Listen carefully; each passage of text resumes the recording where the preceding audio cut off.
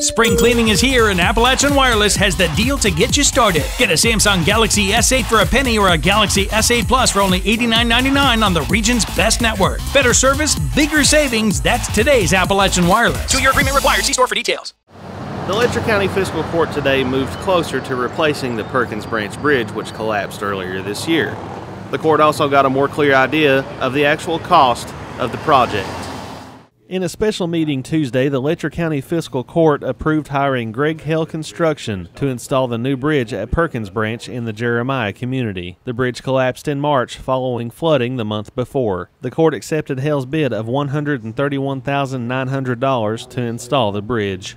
That bridge was put in back in the 50s, so it had served its purpose, but we will go back with a lot better bridge with more stable piers.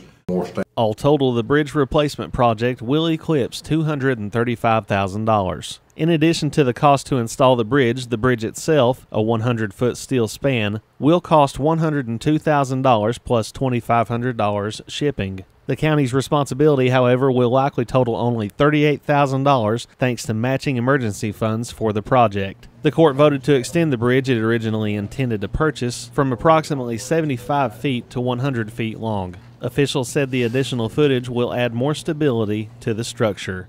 It eroded the bank underneath the bridge, and by stepping the bridge back another 20 foot, it actually would be 10 foot on each side.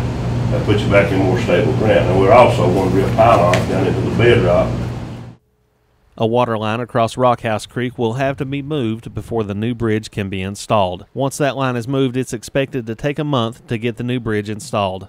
I am looking forward to driving across the new bridge, but I'd say not as much as the people that and all the families that live up in there. The fiscal court's votes on the bridge project were unanimous. In Letcher County, Chris Anderson, EKB News.